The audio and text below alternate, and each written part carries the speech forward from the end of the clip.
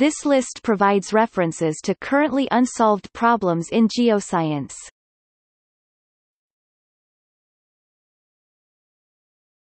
Topic: The early Earth and the Solar System.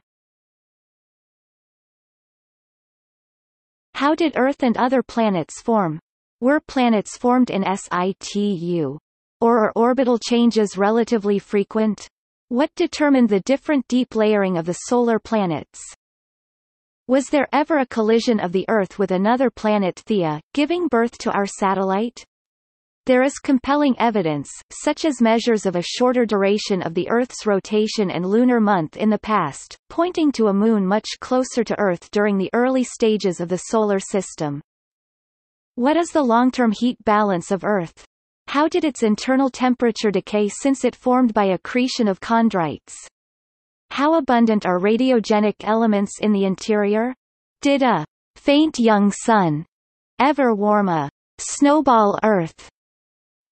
What made plate tectonics a dominant process only on Earth?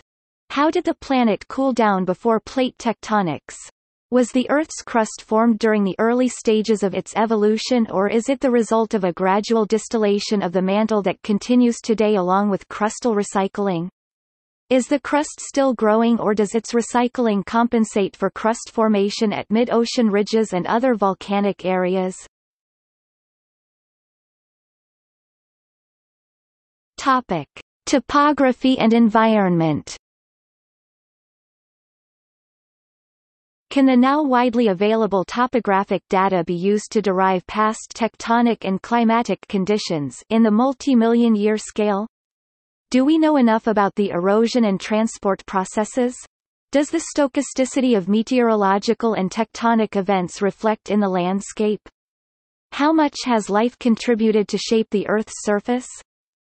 Can classical geomorphological concepts such as peniplanation or retrogressive erosion be quantitatively understood? Old mountain ranges such as the Appalachian or the Urals seem to retain relief for greater than 108 years, while subglacial fluvial valleys under Antarctica are preserved under moving ice of kilometric thickness since the Neogene. What controls the time scale of topographic decay? What are the erosion and transport laws governing the evolution of the Earth's surface? Rivers transport sediment particles that are at the same time the tools for erosion but also the shield protecting the bedrock. How important is this double role of sediment for the evolution of landscapes? How resilient is the ocean to chemical perturbations? What caused the huge salt deposition in the Mediterranean known as the Messinian salinity crisis? Was the Mediterranean truly desiccated? What were the effects on climate and biology, and what can we learn from extreme salt giants like this? How were the normal marine conditions re-established? What controls the dynamics of storm tracks? Mechanisms that cause oscillations in equatorial climate remain under intense study. The El Niño Southern Oscillation (ENSO) of the equatorial Pacific Ocean temperature is difficult to predict more than a few months in advance.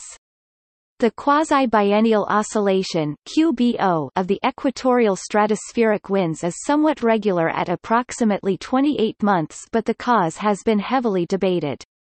Are these stochastic, chaotic, or deterministically forced behaviors?